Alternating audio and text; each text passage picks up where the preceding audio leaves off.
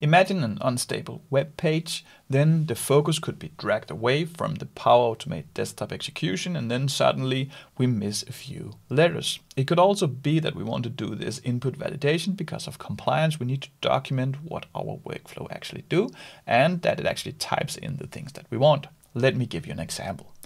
I go to a web page here that could be Google. Can also be any system, for example, employee ID, first name, some field that we need to type in. Google is just easy because we have it easily accessible. So here I want to do a search. Let's say that I want to search for my company, that is Anders Jensen org. But for some reason, this web page is unstable and it takes the focus away from here, and then it does the search. Then we will get faulty results or system entries. So we want to check, if we tell the robot to type something in, we need to check, is this the thing that actually gets typed in? Let me show you how easily that is done in Power Automate Desktop. So I built a new flow here. Let's have a set variable where we will store a fixed value in. That will be the Google search term. I will, in a real life scenario, this will of course be an iteration or something if we need to type a lot of records in, but for now it's just a fixed value. So here I want to say search term, and I put my search term in, which is Anders Jensen org. Then I can click save. I also want to launch the new web page. So here I'll find a launch new Microsoft Edge. Feel free to take Chrome, Firefox as well. Then we need an initial URL that will be https google.com, and I'll click save. So we want to do a check X times, that could be 3 times. We want to check if we're actually typing in Anders Jensen org. So for that we'll find a loop condition. We will let it run an unlimited amount of times here in the beginning, and then we will change it to only run X times, that could be 3. So what you do here is to say true equal to true. You can also say 2 equal to true. I just prefer this notation, and then I'll click save. So this loop will run forever. Let me just click run to show you what's actually going on. We're opening a web page, and then we have created an infinite loop. Close down the web page again. You can see here it just goes on and on. I'll click stop. We need to fill something in this loop. So what we're going to do here is to populate a text field. So find a populate text field on web page and drag it in here in the loop condition. Click the UI element and then click add UI element. Here we will find this text area here. Click the control, and with your mouse, we have created that UI element. What are we going to put in? Well, we're going to put in the search term. So click this X here, double click the search term, we'll click save. We're also going to extract whatever we typed into this field. We will extract that out, because then we can compare, is this really what we have typed in? Is that what we wanted? So you go up here, and then you'll find an extract data from web page and drag it in here. Here, this will be stored in a data from web page variable. That one is fine. So what we need to tell Power Automate Desktop where is our data. So go open up a web page with Google.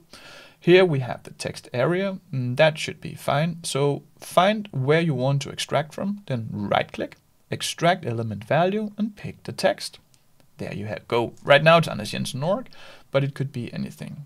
So we'll click save, and that's it.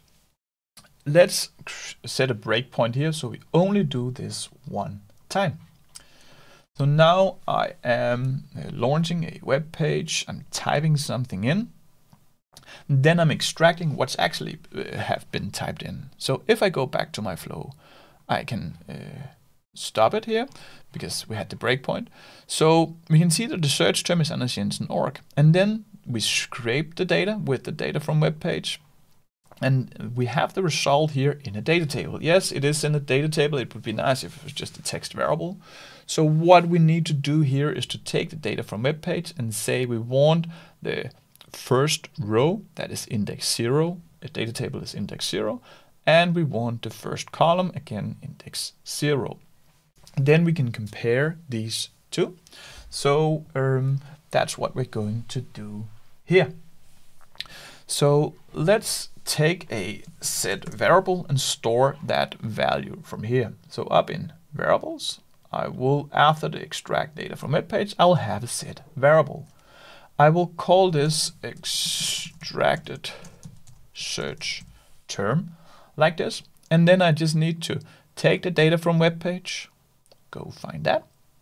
And then I want to say 0.0, that will be in hard brackets. So now I have stored that in the extracted search term. Now we can fix the loop condition, because we want this loop to run over and over as long as these two are not equal to each other, because then we want to try once more. So open up the loop condition. Instead of this true, true, I want to let this run as long as the search term is different from the extracted search term. So find a not equal to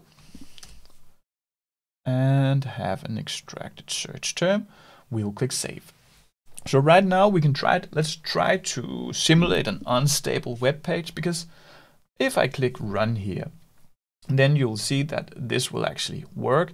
Let's just do the actual thing first. This one works, and if I click stop here, that will stop the loop.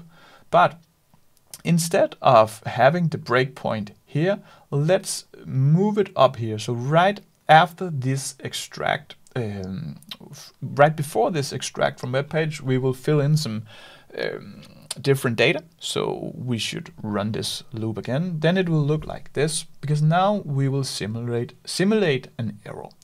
We will have this Anders Jensen org. Our flow stops now. Let's just try to delete something and then click continue here.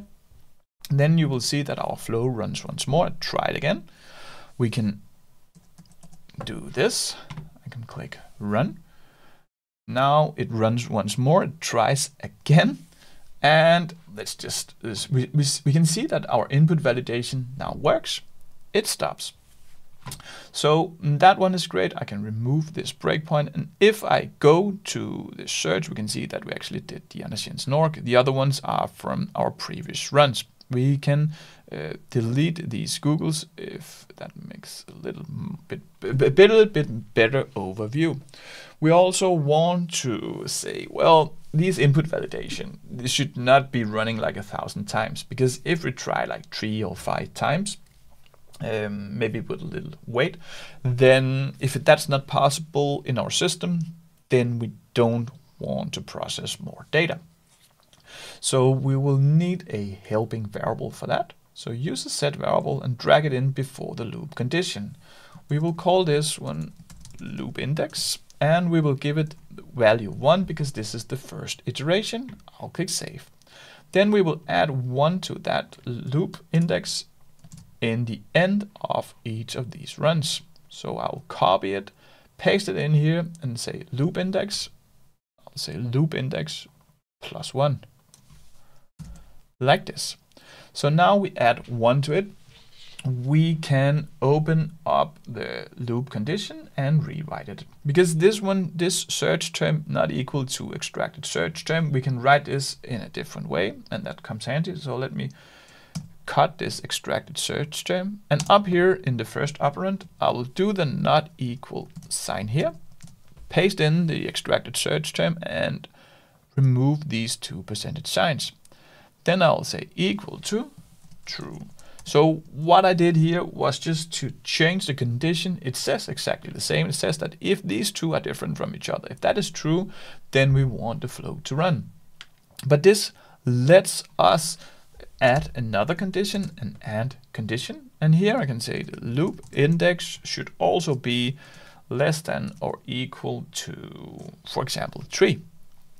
So now this one will run as long as these two are different from each other, and the loop index is also smaller than or equal to 3. Otherwise, I want this to stop. This will not succeed. So then I can click save. And let's actually have this breakpoint here again. So when I click run here, we can do some erroneous run. So right now we want to test if our loop counter works. So I'll do this. I'll just remove one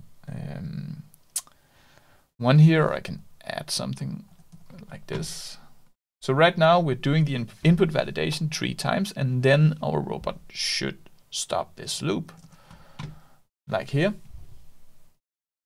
So now it stops, it worked. Then finally we might want to do, after this loop, we might want to have a condition that says, is the loop index really 4? Because then we know that our robot falls, and we might want to throw an error here. That can be done very easily. So if we find an if up from conditionals, we have an if here, then we'll say the first operand, that is loop index. If that is equal to 4, then we know something is wrong. You can easily just do what you want here, throw an error. If you want to see this in a much larger workflow, implemented very well with all the best practices, then this video is for you. I also think that you should join the I Love Automation Discord community. It's free. We are more than 8,000 RPA developers helping each other with our Power Automate desktop solution and our careers.